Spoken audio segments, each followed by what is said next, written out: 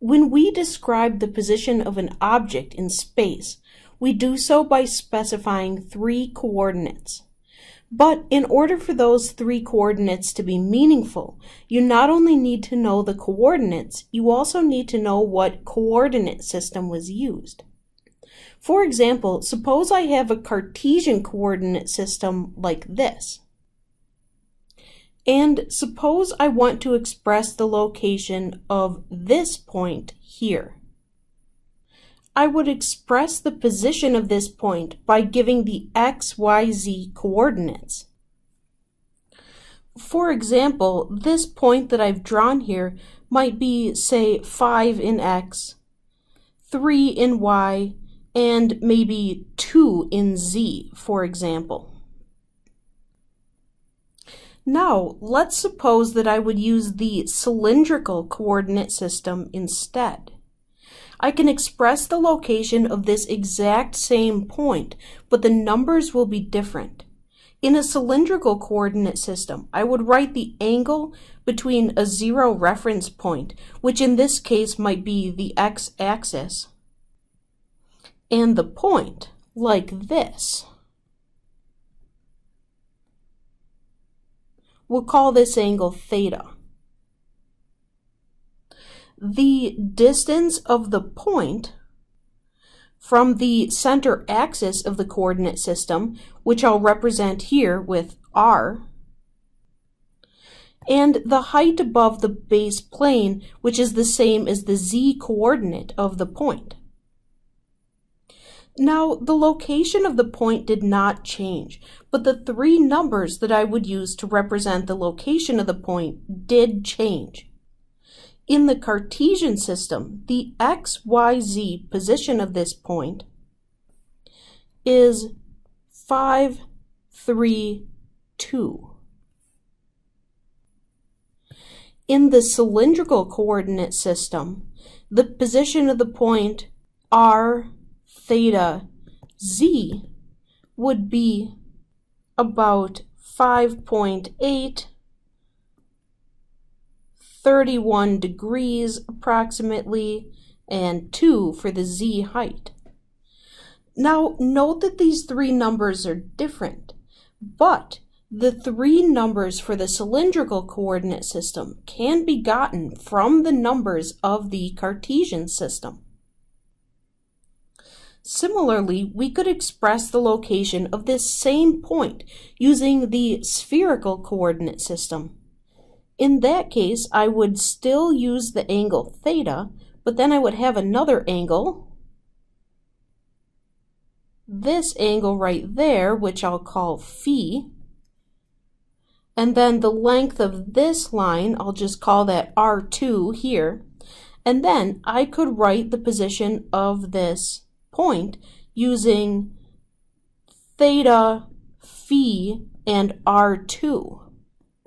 We could get the values of theta, phi, and r2 also from the xyz coordinates. We could write equations that define how we transform the location of a point from one of these coordinate systems to another coordinate system and express the location of the same point in the different coordinate systems.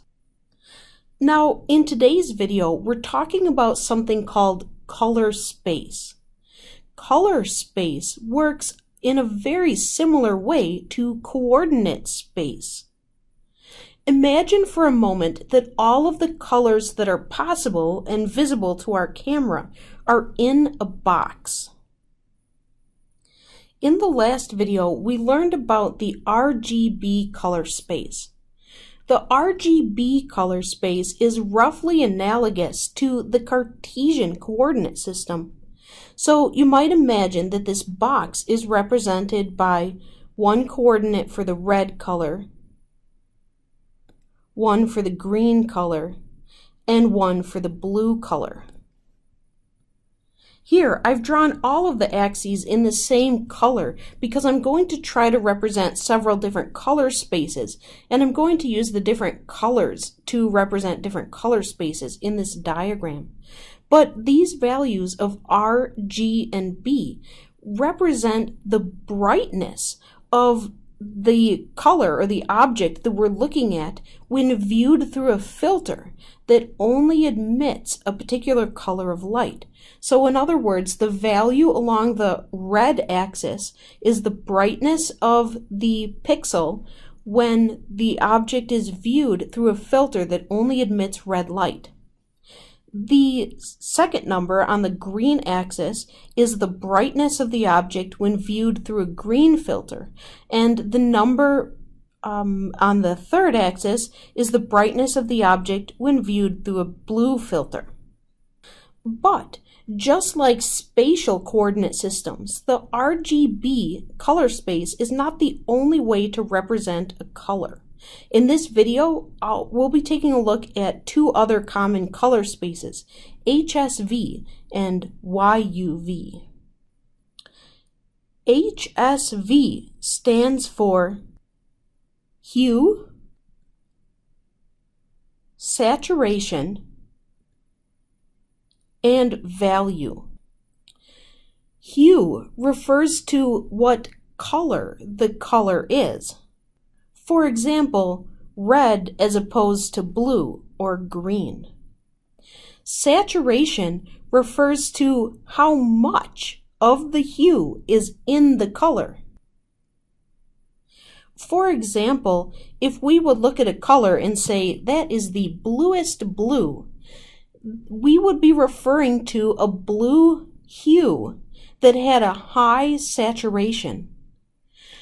On the other hand, if we would refer to a color as having just the slightest hint of blue, would still be a blue hue, but its saturation would be very low. Value refers to the brightness of the color. A color that has the minimum value would be totally dark, and a color with the maximum value would be very bright.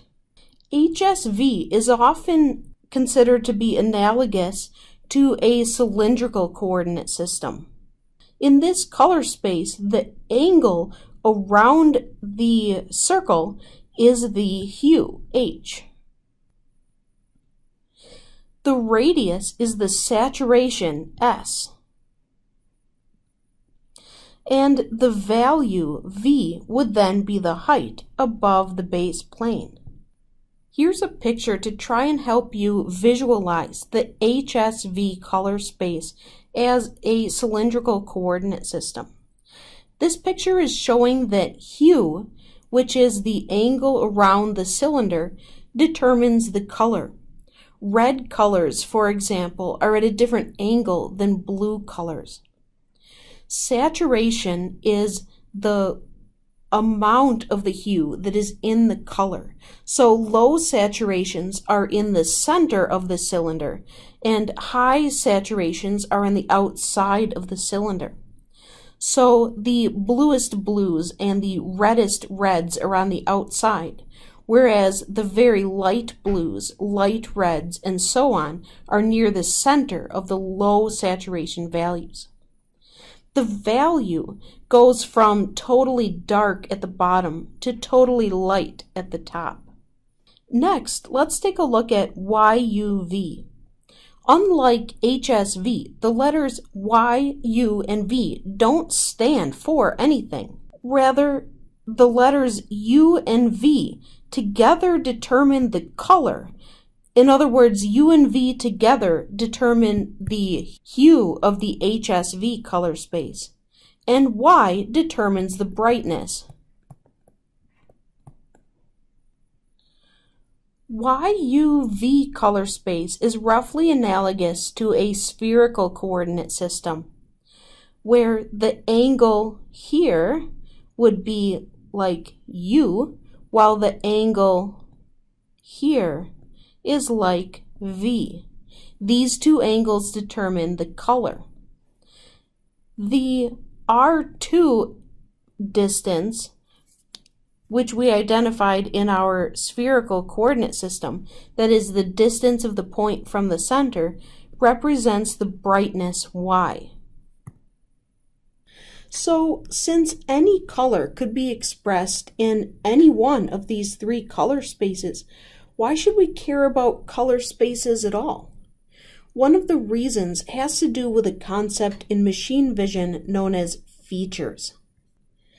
A feature is any property of an object that can be detected by vision which distinguishes the object from other objects. Now, in the last video, we saw how we could use RGB color space to identify objects that are red, green, or blue, and ignore other objects that are different colors. The reason why it was easy to detect red, green, and blue objects in RGB color space is because red, green, and blue colors are the 3 dimensions in red, green, blue color space.